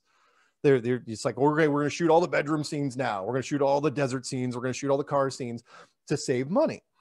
And so mistakes are made all the time. I mean, my God, the first Lord of the Rings movie, when they were leaving the Shire, had a car driving in the background. The very first one, and they had to re-release it. They had to edit that out and send a new version to theaters. It's like, what's a car doing there? Of course, everyone was watching The Hobbits, but the point is that if you have a studio in Russia and a studio in the United States, they're never going to match up. And so they finally just agreed. It's like, yeah, you know what? Only one can do this. It might as well be the United States, because you know, they've got more money they can throw at this than the Russians did. Then the Russians just quietly just went away. It's like, what? It's like, that's it? Nobody, that's all we're gonna hear from these guys? All this big space race and arms race? No. It's not just this line, the space line and every line, but there's so many more lines to be built around it just because of one. Everything, all these lines have spun out of control, in my opinion. Everything is just, I mean, it's a spider web. Absolutely. The saying that we have over, I think it was a British saying, that is, the tangled web we weave when first we practice to deceive, which is, yeah, when you start off with certain lies, you have to create other lies to cover those lies. And then it just they just get piled on top of each other. And you're absolutely right. I mean, NASA, a great example, was it started out small, and, you know, very small budget, and it just kept growing and growing in the projects. But the problem was the whole premise of NASA was a lie. So it's like, people keep forgetting. So everything they were building on it, they were just building more lies. It's like, it wasn't just a spacesuit, it wasn't just the space shuttle, and it wasn't just the moon mission. Everything In fact, I made a video on it called For Want of a Nail. And I basically said, okay, you want to know how bad the lie is? I go, every scene where you see a spacesuit is a lie because the Video spacesuit. name again? The what? What's the name of the video again? Oh, hang on. For Want of a Nail. Of a nail. Hang on. I'll find it. There's Mark. You see, the only way I see there's some sort of emancipation for our race, right? It would be the flat earth to just go straight to the fucking comment, just go straight to the thing and just build off from there. I mean, yeah. How long? Who ever thought this would be a good idea to just keep the line going like that? Eventually, it's gonna get found out, right? I mean, how? All right, so here's the video. So Lost nail. And basically what I said was, there's an old I think it's parable where it's kind of like even the little things can cascade into bigger things. The lost nail story is about how there was a nail for a horseshoe that you lost, and so the horseshoe wasn't there, which meant the horse wasn't there, which meant the rider wasn't there. So they lost the battle and then finally lost the war just because of one nail, because of all these little things, the butterfly effect. And the same thing applies with NASA, which is that if the astronaut suit can't work, then everything tied to it doesn't work. It's absolutely, and it's true. I mean, the suit cannot work the way it's supposed to. Cannot happen. But because the United States, especially our students, we learn so little when we get out of school. We learn just enough to get a basic job and drive. That's it. We don't remember anything about chemistry or physics or biology or engineering or any of that crap. So and it was a brilliant idea. In fact, you can look it up. There's the early NASA spacesuits were plastic and metal. I mean, they were really, really clunky. And that's because that's the only way you could deal with a vacuum. And then somebody who's brilliant, whoever it is, I hope they died rich and happy, because they said, yeah, you know what? Let's just make a soft suit. We'll put it on television. No one knows anything about physics. It'll work. It'll totally work. No one will get it. And because it's on television, even the physics people will be like, well, it's on television. They must have figured something out. They'll just assume that we solved the problem. We don't have to tell them how we solved it. We just say we solved it. Kind of like Star Trek. It's like, we got warp speed. How'd you do it? Well, we just did. It's like, what? Nobody really explains it. They says, whoa, we have transporters. We have warp speed. We have all this other crap. It's just part of the universe. And they just did. So yeah, soft suits. And it worked. But because of the lie, now everyone has to use soft suits and they have to work the exact same way. Oh, by the way, another thing about soft suits, they don't work. It wouldn't be in slow motion, right? That was another thing they did in Capricorn 1, the fake Mars movie, which was, they just slowed down the camera speed by 50%. And that's how you got this floaty thing. It's like, why would they be floating? They wouldn't be floating. I go, they're not in water. You see, even if you believe the moon missions, right? The moon was like 1/6 Earth gravity. So a 180-pound man would weigh 30 pounds. He would be moving really, really fast, right? If you had all your muscles, but you only weighed 1/6 of what you weighed right now, you could jump really fast, but you're still coming down fast. It would be like, oh God, what was that Disney movie? Superman, man. With the what? Superman, like he was in Krypton, right? And then yeah. You wouldn't be floating down. In fact, if you drop a hammer, it's not going down slow. The hammer still weighs, what it weighs. It's not going down slow. In fact, all you would be is stronger. Yeah, it would be like a Superman. In fact, that was one of the things I complained about. I go, where are the feats of strength? Right? You're 6 times stronger on the moon. You should take that moon buggy with one hand. You should be able to do that. The magnetism of the negative magnetism of the Earth as well, right? I mean, how different? Whatever. I mean, the point is that nothing. We assume the stuff because it's on television. It's like, oh, we're floating in space, right?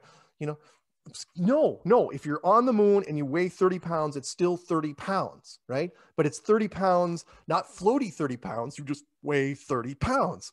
And so you'd be moving really, really fast. Your arms would weigh, I mean, you could do things way quicker. You could run faster. You definitely could jump farther. And these guys jumped up, what, maybe 18 inches off the ground? Come on. You would have you'd be like, ding, ding, ding. You'd be jumping everywhere. You could throw, and they never threw anything. There's other things. It's like you could throw a ball forever. They took golf balls on the moon. How or why, I don't know. I have any freaking idea. It's all sorts of shit. Anyway, the point is the lost nail just goes into the logic, which is if the spacesuits are wrong, if the spacesuit is a lie, then everything that you see a spacesuit in is a lie, which is the entire program. Everything's like it's a complete sham. How do you think this sham. Thing would end? The what? How do you think this whole tirade and train of lies will end? Let's move on to a bit of speculation now. Oh, okay, you want some speculation? Okay. How long can it go on for? You want my happy ending? So there's two. Give me the worst, man.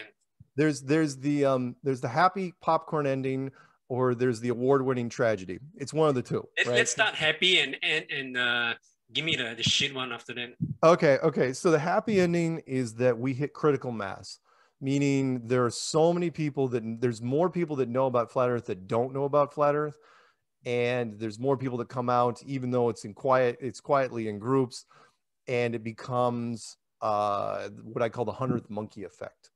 If you don't know what that is, it's fascinating. The whole thing where all of a sudden, when the 100th monkey learned how to eat wash the potato in the water, they all learned it. Not just the ones that were on that beach, but all the other beaches that weren't even connected. It was like there was an update sent to every other monkey. Well, for genetic do I think human beings could apply to that? Yeah, I do. I do think that human beings could to this giant update, and then we learn, and then there's this enlightenment, and then I don't know, golden spaceship shows up, and it's like you have learned. Oh, now you can move on to the next world, and we can terraform this and get rid of most of your civilization and leave a few hints here and there, and new freshman class shows up. You graduate, someone else comes in. You don't have to go home, but you got to get the hell out of here. And it's great. It's happy ending, music, roll credits. Great. That's the happy ending. The not so happy ending, which might be what we're in right now, is that they decided at some point that it didn't matter how many what people knew. We're just going to try to depopulate anyway, because most people just do what they're told. There's two experiments out there, American ones, that we learned a long time ago. One was the Milgram experiment, which means that people will do horrible things if they're under orders from somebody else that takes responsibility. And the other one's the Ash experiment, which is basically peer pressure, which means that people, even though there's lots of individuals out there, people want to be special. They also don't want to stick out. There's a lot of people that just don't want to stick out. They just don't want to be hassled. And we have run into that so many times over here, where there's a lot of people over here, like, for example, are wearing masks. And you ask them, it's like, why are you wearing masks? It's like, yeah, I just don't want to catch any crap when I go to the grocery store. I don't want to deal with the conflict. And the rate we're going right now, because we're over here, I don't know what it's like over there, we're pushing the vax so fast that if there are side effects, it's going to be too late. And so that's the sad ending if you go down that road. I mean, because over here we have something called the Georgia Guidestones, and the conspiracy crowd is really nervous about that, because Georgia Guidestones means that 90% of the world population gets taken down. And I've always like, okay, where is it? What is it? How do you do it exactly? And it's like, it's not like you could get people to just voluntarily do it, right? But at the same time, it's anyway. So that's a sad ending. I don't know. I mean, right now, we were doing really, really well, but like in 2020, we had one conference because we just couldn't, we were locked down. We couldn't go anywhere. Couldn't even find a venue. Like, here's the tough thing for us. Let me end on this, or get close to ending on this, which is it's a tough time for the conspiracy crowd, because most of the conspiracy world over here, especially in the States and the UK and other English speaking countries, is we won't take the shot, and we won't take the test, because we for various reasons. Either you don't believe in the medical side of things, or there's a religious side as well. And so the conspiracy world's in a bind, right now, because all of a sudden it's like, they're going to be rolling out this second-class citizen stuff, which says, well, by the way, if you don't get the shot, you don't get to do other things. You will be very, very restricted. And so they're kind of it's a tough time to be a conspiracy person right now. Hate to say it. I think it creates a very healthy cynicism, because you kind of start to notice other shit as well. Like the most obvious one is the vaccine. I see no reason why I'm gonna get it. I mean, for now anyway. I would hold off as long as humanly possible. No, I mean, not like the minorities, for example, in our country, a Black community and Hispanic community, they're waiting, and that's that smart move on their part. It's like, yeah, we're gonna let the white people take the shot and see what happens. Wait for the white people to do it. Because seriously, white people walk in. There's what's that saying? Fools rush in where angels dare to tread. White people just go into it. Oh yeah, I'll be fine. I'll be fine. Steve O's will go there first. Yeah. Let them walk into the minefield. see how it goes. And so we'll see. I mean, I'm gonna hold off as long as I can. And if I have to move to a commune, we have people that are like leaving cities over here. Some of the conspiracy groups are like leaving cities and going into small pockets in rural areas in not very populated areas.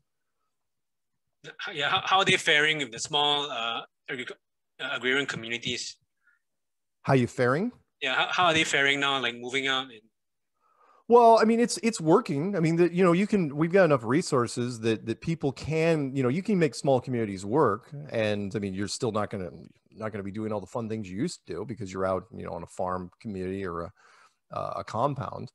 But from what I understand, they're going pretty well. So I think it's a bit desperate. But at the same time, the speed of which everything's been escalating here.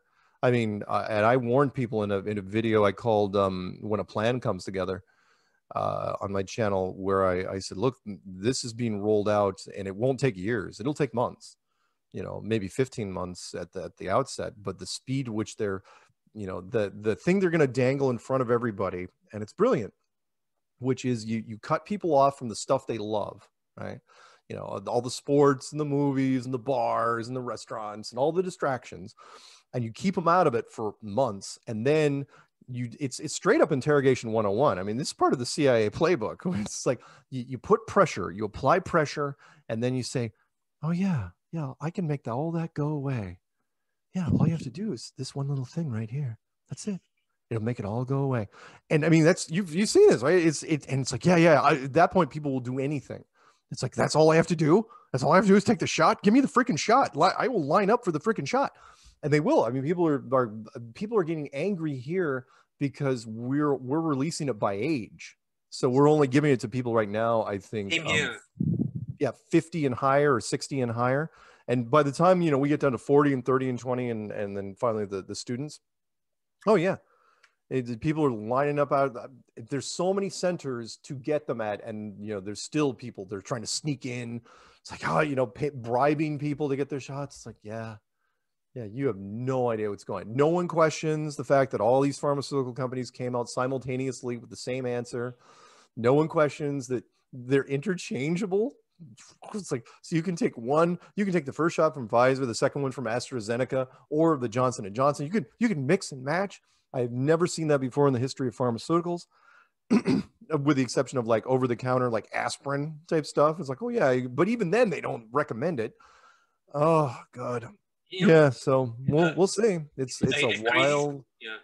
There's an old Chinese saying, which I think, if you want a silver lining, which is, may you live in interesting times.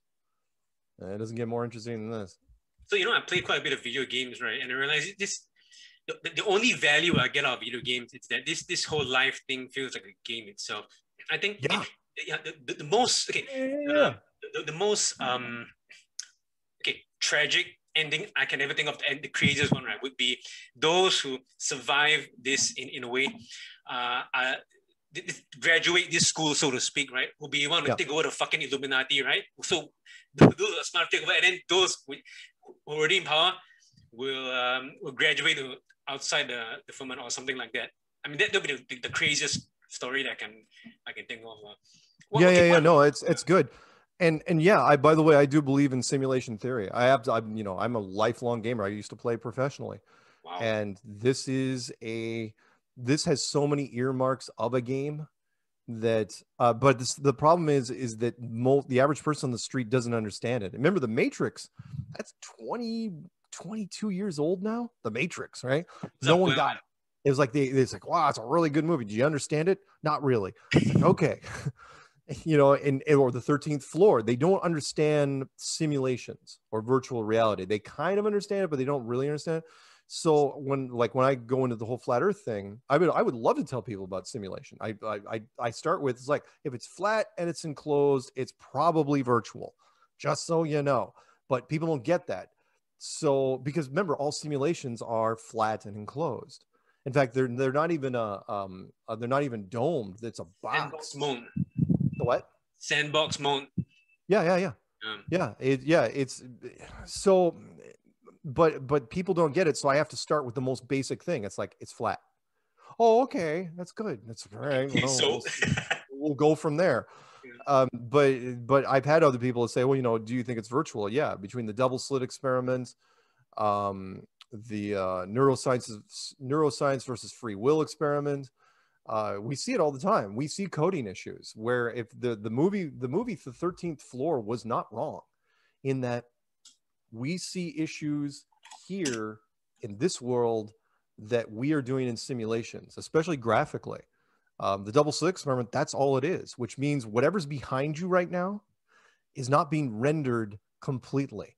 It's only mostly being rendered because you're not looking at it.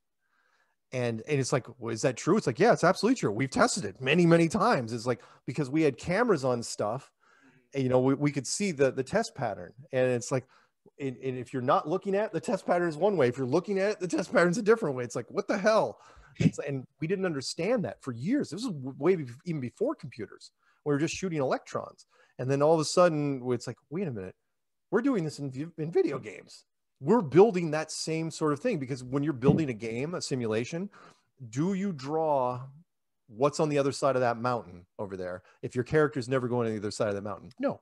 Why would you? It's a waste of resources. Your character's never going over there. You just make it half a mountain. He's not going to see anything. It's like the old Hollywood jokes where you'd have the front of a Western town, but there's nothing behind it. It's like, there's just the front, the face of the stores, but there's no depth to it. And so why is that happening here? Or one more, sorry, let me leave you with one more thing, which is, if you ever get a chance, look up neuroscience versus free will. That's where it gets creepy. So it's in Wiki, neuroscience versus free will. Is there a movie or video on there? A video on neuroscience versus free will? Yeah, I do better. No, with it's not. videos. No, it's just it's a science experiment. Okay. So what it is they hooked up electrons to people's heads, of course. And then they had started hitting. It's like, okay, think of a number and then hit that number on a keyboard, and we will record different things, right? So, but what was interesting was, and they said, okay, note, the computer will record when you hit the button, but you note also in the corner when you thought about the number, right? So you think of the number 3 right now. Pick a number between 1 and 10, right? Think of number 3. The second you think of that number, you note the time. Here's where it gets weird. The computer sees that you chose the number 8 seconds ago. That's a problem, because you just thought about it. It can't exist before you thought about it, right? Can't, unless it's predestination, which means that you may not even be living in a virtual reality. You may be living in a virtual movie, meaning you made all the decisions before you even got in here in advance. And there's a lag that we can actually pick up on, because 8 seconds is a long time, my man, a long time. And so it's like, no, I just thought of the number 9. It's like, no, you didn't. Computer saw it 8 seconds ago. Well, So that would only hate this. What? Sorry, yeah. So that would only allude to the fact, or at least a postulation, that there was a individual decision on our part to be here, be in this sandbox that we procedurally generated this new campaign and okay, fucking let's go and play, man. Let's see what's gonna come out of it. Think about this. Here, let me challenge that with this. Here's the equivalent. Do you ever watch videos on YouTube? Because kids are so lazy nowadays that they don't even play their own video games. They just watch videos of other people playing video games, right? It's like drives me nuts. It's like, why are you watching this? It's like, because it's easier. I don't have to play it. It's like, really? It's like you're gonna watch the guy playing it. Yeah. Well, what's interesting about that is, though, think of what you're watching. Though you're watching a movie which is taking up very little bandwidth, but you're learning all about the game, and it's not in real time. It's using almost no resources whatsoever. Apply this to this world. So think about this. I'll give you a Hollywood example. You are a director of a movie, right? You're going to make a movie. You have complete creative control. You pick the actors, the music, the cinematography, the whole nine yards. You make the movie, and then a week before it's going to premiere, you get in a car wreck, you bump your head, and you have amnesia, right? So, but you go to the premiere anyway. It's like, he'll make him happy. Bring him to the premiere, right? So you go to the premiere, and you're watching the movie. To everybody else, it's just a movie. But to you, it's the greatest movie ever. Why? Because every choice in that movie you made. And it's like, wow, I am totally, again, this is like, that's the music I would have used. I would have used that actor. That's a great script. It would have absolutely been perfect. All you had to do was have your memory blocked a little bit. So think about it. Before you come in, and we'll do a hypothetical. Ready? Here's speculation. Here's your happy ending. Before you come into this world, you lay out the big plot points ahead of time. It's like, I'm going to do this, I'm going to do this, I'm going to do this, I'm going to do this. And by the time, up and down, hero's journey type of thing. By the time I get here, I'm awoken, I've accomplished what I wanted to, right? And then once you made all those choices, you block the memory so that you never made, you have no idea what you were getting into, because then it seems like it's a perfectly natural thing that you're going into, but it uses way less resources. And then I know your head's going to explode, but then it gets into the bigger question of, okay, how many people are here are actually even real? I always thought about them, like, who are the real NPCs? No. I mean, 90% of the people, and I'm not kidding here. I have done theory on this for years. 90% of the people walking around are NPCs. At least 90%. 90% are just freaking zombies. They're just shadows that aren't doing anything. And that should make sense. I'm sure you've seen a whole bunch of them. They're just walking around. You're looking at them. It's like, there's nothing going on in this guy's head. That girl has no clue what's going on. They're just going through their lives. And that makes sense because, look, I'm from the video game world. I produced some of these things. I knew how the evolution, before NPCs were created, they used to be just notes on trees or a note in a bottle. It's just a clue to let you know what was going to go next, right? And then after a while, it's like, yeah, we've got the resources. Instead of making a note on a tree, let's turn it into a guy that you can ask questions. And then after a while, it's like, yeah, but that guy can't lean next to the tree all the time. Let's have him walking around. And then eventually you give him a whole social life. And you give him all these things to do. It's like, you gotta track the guy down. He may be here, maybe he's got a family. You don't know. He's got a home, the whole nine yards. We build huge things for NPCs right now. A huge army of NPCs. Yeah, there's a lot out there. So don't worry about it too much. The last thing I want, then I gotta go. Yeah. Which is, if you ever get the chance, watch the end of Vanilla Sky. Again, if you don't remember that movie, Vanilla Sky was a Tom Cruise movie. And it turned out, by the time you got to the end of it, you realized it was a virtual reality movie. It started out as spoiled it for me, man. Well, no, I'm not. No, it's not a spoiler. No, you want to know this. It makes more sense at the end. But there's this line. There's this line at the end where all of a sudden Tom Cruise is confronting one of the NPCs played by Kurt Russell. Huh. And the tech support guy is standing next to Tom Cruise, and Tom Cruise, he's like, he's not real. It's like, no, he's not real. And he goes, I am too real. He's going, I'm a psychiatrist. I have 2 daughters, right? He goes, you know that, right? And the tech guy goes, really? What are their names? And he freezes. He doesn't know what to do. And he's like, I'm real. I'm real. And he's stuck. And again, look, there's people out there. I've given tests to people on my own.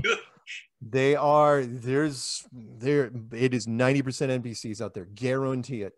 So, I need to test this thing myself. You need to send me some template for test. I'm gonna fucking do it, man. I'm gonna ask people the questions. Okay, remind me in an email and I'll send it to you. In fact, I boiled it down to five questions. Look up something called the Turing test if you get a chance. I heard it before. Turing test. Yeah, Turing test. Seen it before. Initially based off a guy Alan Turing. Alan Turing. He was a British code breaker. He was basically the father of computers. Never gets any credit because he was secret. He was the guy that broke the Nazi codes in World War II, and they kept his secret. They never. I mean, he wasn't even revealed for years later that he had anything to do with it. He was one of those super nerd social problems, but he believed. He saw down the future. He's going, yeah, eventually we're going to come up with computers that are going to be difficult to distinguish from real people. So he developed the raw version of the Turing test, which is, they still give it to computers now. That's like the big challenge in the nerd world, where you give a computer questions, behind a blind thing. And you don't know, and of course, because we can't get the voices right, it's got to be text. You give computer questions, and you have to determine whether you're talking to a computer or a person. It's so creepy. Yeah, it's kind of which was the theme of Blade Runner, the beginning of Blade Runner, where you ask like 200 questions, right? And it's like no, and I boiled it down to 5. I could do it in 5, so I'll give them to you later. Okay, so one last question. What video game company do you work for? And what games have you produced? I've been recently. I've been playing Valheim, but I've got a bit of my eyes on Baldur's Gate 3 because I love RPG games. So the game. Well, I started out back in the old days. I mean, I knew the Blizzard guys back when it was Warcraft 1, when they only had one. Wow, shit now, man. And then, so I worked for a little company called Star Play, and we made pinball games from a developer out in Tokyo, Crystal Caliburn and Looney Labyrinth and stuff like that. And then we bundled with and then we did Alley 19 Bowling and Shadow Wraith and little things. But anyway, the point is that we were in the infancy of the games. And so I loved, basically, I was devoted, anything that Blizzard put out, I played. Loved it all to death. Loved Blizzard so much. I just gave up Warcraft just last year, because of the whole because they did a level squish finally. They went from level 120. They should have stopped at 100, but I know the money was too much. And I've been playing Diablo 3. I know they're going to remaster Diablo 2. I don't know if they'll ever get to Diablo 4. But I used to say that if Warcraft was my wife, Fallout 3 was my mistress, because Fallout 3 I thought was beautiful. I thought it was gorgeous. I thought Fallout 2 was the best. Fallout 2 was good. Yeah, Fallout 2 was good, but Fallout 3 was devastating. I mean, it was so bleak. It was fantastic. But like I'll give you this. My 2 guilty pleasure games, stupid games, but I play them. Bejeweled 3. What the fuck? I really had a very good impression of you. Sorry, man. Bejeweled 3, I still love this day, and Plants vs. Zombies. What the fuck? I still think those are great games. Well, because they're fun, simple, dumb games. Anyway, so I'm very disappointed you didn't include Path of Exile in. Let me introduce you to Path. Wait, which one? Path of Exile. Yeah. Well, again, there's only so many games that you can play. I remember, if I'm playing Warcraft all the time, and if I'm not playing Warcraft, I'm playing StarCraft or Diablo. I mean, how many hours in the day do I have? I mean, we'll give you, for example, don't forget that when World of Warcraft came out, that's when EverQuest 2 came out. And people were like, oh, we'll just split the time, right? Nobody split the time. Everyone went to Warcraft, even though EverQuest 2 was great because there wasn't enough time in the day. So, I mean, I was supposed to run, in fact, not only that, I was supposed to run a horde. No, I was supposed to run the Alliance side of our guild, and everyone played Horde and they didn't spend any time in the Alliance. So I was like stuck. So I had to go off to another server and do my own thing. Anyway, by the way, here's my my claim to fame. If you know World of Warcraft, I actually have a server first. Really? I got a what rate was that? What rating was it? I got server first skinning on Pandaria by myself without a guild. You bought Pandaria, okay. Realm first. So Wow. it was, yeah, that's tough to do. That's how dedicated. I mean, I got the beta. I knew exactly what I was going to do, and got up in the middle of the night when the release came out, and of course the suck part was, because when you get it, the whole realm loads. It's like realm first, skinning Merc Sargent, and people just swearing at me. It's like, motherfucker, piece of shit. If they only knew that you were flat earther, I think they hate you more. Yeah. Yeah, so Anyway. thanks for the interview. And the Flat Earth Sun and Moon Clock app, a dynamic new app to teach family and friends about where they actually live. The sky is a perfect clock. The sun measures the hours and days. You might find the moon measures the weeks and months. To them out there. The star constellations measure the seasons and years. I was 12, 12, or 24-hour clock face. Or go hands-free. 98. The Flat Earth Sun, Moon, and Zodiac Clock app. With new edit features. And now you're working World independently time. producing games. See what time it is all around the Flat Earth. Then I taught proprietary a software. True Earth compass that shows true navigation across and around the Flat Earth plane. And then weather. Tap for detailed local weather information. And then know what phase and where the moon is at all times. That's all I'm doing. Watch the sun travel between the tropics for the seasons. 2015. Before Select that, an amazing background. Add your own, or have the app change it to a new one automatically every time you use the app. 95 to 2015. Add a countdown to your next big day. 20 years, and then learn the truth about our world with the featured video of the day. That's all I do. Web button for additional Flat Earth related features, from the mythical curve calculator all the way to Tartaria. The title of this video playlists in different languages. Sargent plays Bejeweled and See the real trade winds game, circling the Flat Earth and clean screen features. Thanks, man. Simply click off the items you By don't the way, wish to Bejeweled see. 3 is not a bad game. The Flat Earth Sun, Moon, and Zodiac Clock app is the best tool to show your friends and strangers how our Flat Earth actually all works. the time. What, you never play? Like I never play phone games. I only play PC games. I don't play console really. Well, not anymore. I had a Super Nintendo back in the day. Okay. Hopefully we do this again. Yeah. Just let me know if you need anything.